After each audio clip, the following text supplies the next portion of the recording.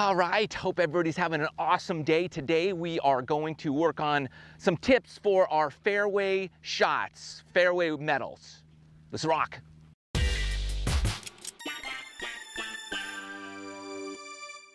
Okay, thanks for tuning in. Glad you're here. If you haven't subscribed to the channel, please do that and hit the bell notification so you don't miss anything.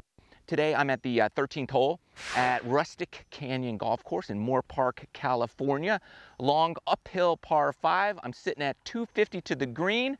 We're gonna get 3 metal out and see if we can't put it on. And I'll give you just a few thoughts to think about as you're approaching shots like these.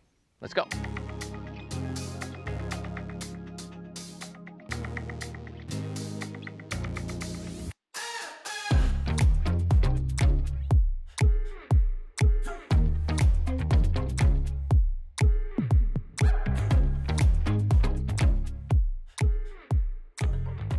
Okay, so there's a few keys we want to make sure we're getting correct before we even go for something like this, okay? Because this is a great opportunity for birdie, but it's also a great opportunity for disaster. So first things first, know if you can make it. I'm right at 250, so if I hit a nice high cut shot with my 3 metal, I'm right there. So I'm gonna go for this. So already, like, distance is good.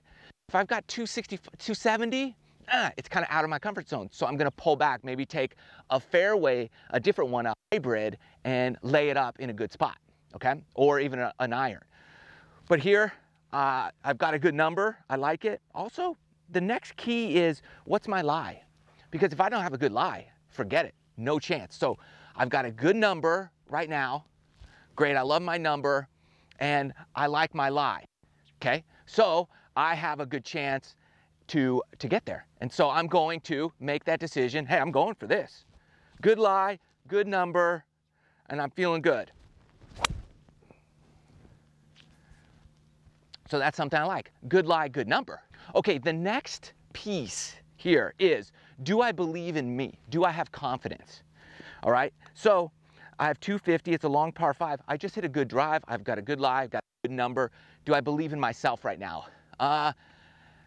Really, maybe it's the first hole and you're like, I don't know. But you've got to just know, what was your warm-up like? I had a great warm-up, I had a bad warm-up. Okay, so that all plays into this shot.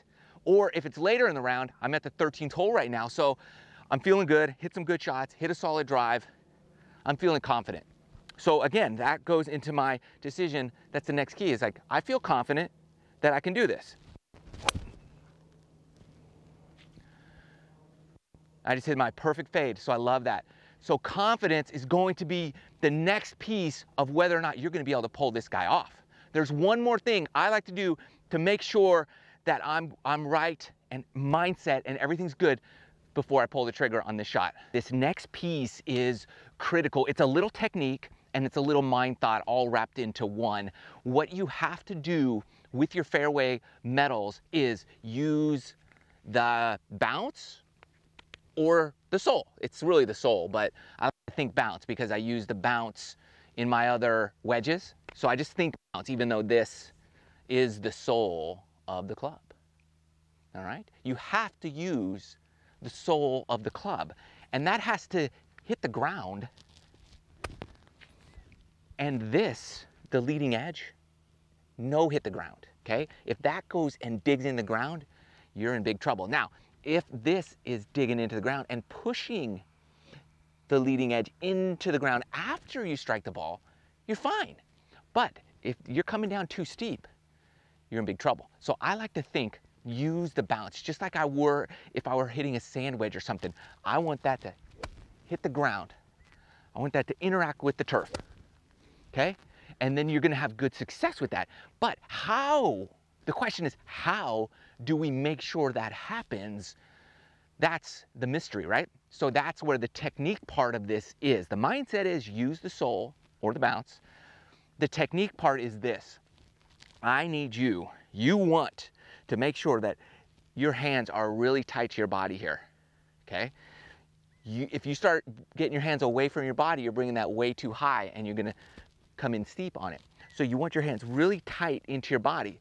And so I just make sure I have like lower hands here and at setup. I don't want to be up here because that promotes this. Low hands here. I want my hands to really go really close to my thighs here on my backswing. You see Jason Day do this all the time. He's just in here, okay? That's what you want. Right in here, and keep it tight into your body. Everything's pulling into your body here, in tight here. And that allows you to get that sole of the club hitting the ground, because that's really what I want. I want that sole of the club to hit the ground, and you can hear it right through there. And when you're in tight to your body, and that sole is in the ground, you're good to go. And then it's just all rotation from this point. So those are the keys in making sure that you're hitting your fairway metals pure every time. You got to have the right number. You got to have a good lie. You have to have a mental confidence that you're going to be able to pull this shot off. And then, little technique, you want to use that sole. And how do you use that sole?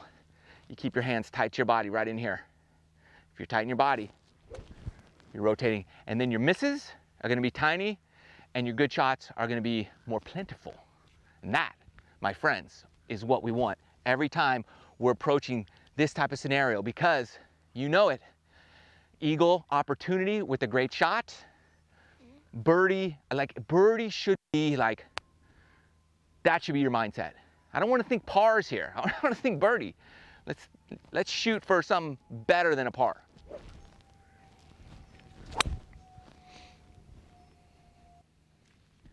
Whew, pure that one.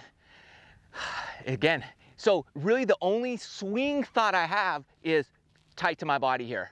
Everything else is predetermined before I even step in, like the batter's box is what I call it.